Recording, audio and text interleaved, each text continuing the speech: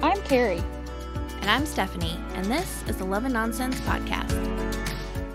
Hey everyone, it's Stephanie again, and I'm here to talk about Christmas by Starlight, starring Kimberly Sustad and Paul Campbell. When her family's beloved eatery, the Starlight Cafe, is slated for demolition, Annie vows to put a stop to it before Christmas.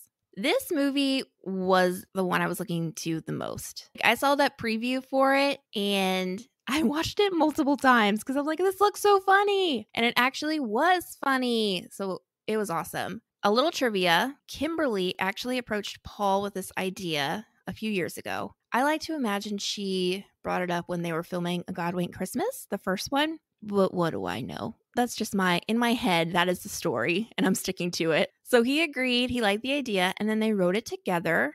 And now it's actually made, which is pretty awesome. And they're really a great pairing for Hallmark. This is their third movie together. They did A God Wink Christmas. They did Wedding Every Weekend this summer. And now they have a second Christmas movie. So I just think this is they play off each other very well. Their humor is kind of the same. And Paul's a little chaotic, but then Kimberly grounds him. So it really works. Some of the quotes I really loved from this movie was when Kimberly suggests that they do a fundraiser, but she has no idea how to do a fundraiser. And so Paul turns around on her and he's like, well, maybe you shouldn't be running around handing them out like party favors. And I laughed so hard. And I actually have my sister with me who doesn't care for Hallmark movies, but she laughed as well. So I count that as a win. She actually laughed a couple of times at Paul's little quips. So I count that as 2 thumbs up. And then also there was a scene where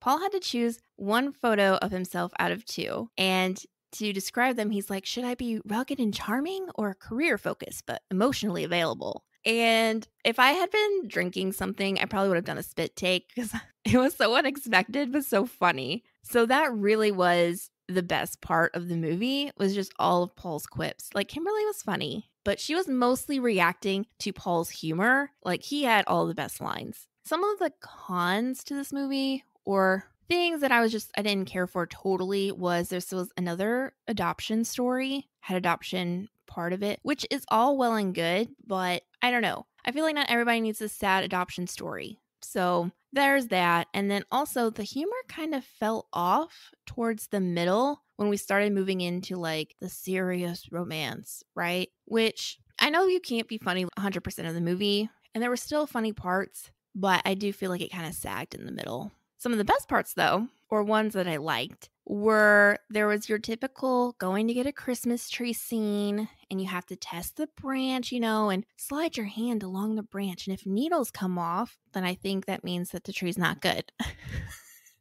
I feel like I should know the answer to that after all these movies, but I still don't know how to choose a good real Christmas tree. But Paul tried the whole branch thing, and he pulled the tree down on top of himself and fell over, which was so funny. And so different from the usual, because, normally it's a romantic, oh, we're pulling on these branches at the same time. But instead, he kind of ruined it by pulling the whole tree down on himself. And then I appreciated Kimberly having a dog and buying her dog clothes. That was so funny. I just love her when she has pets, because one of my favorite movies is The 9 Lives of Christmas, where she's in it with a cat, or there's actually 2 cats. And it's just so cute. So I loved that she had a dog and she bought him clothes. So overall, I gave the storyline a 4 because we have seen kind of the save the mom and pop shop type deal storyline, but I did like that she gave him something in return for him helping her. And then a 3 for style, because I don't really remember much, except she did wear a pretty red dress. 3 for setting. I didn't really actually care for the restaurant that they chose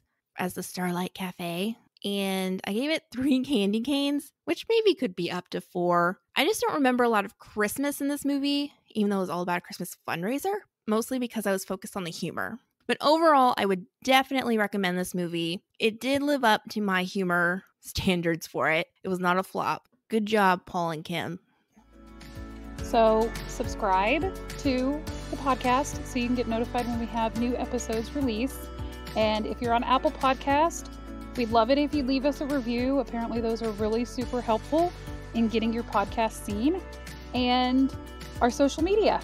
Yes, follow us on Facebook and Instagram at Love and Nonsense Podcast. Talk to you later. Bye.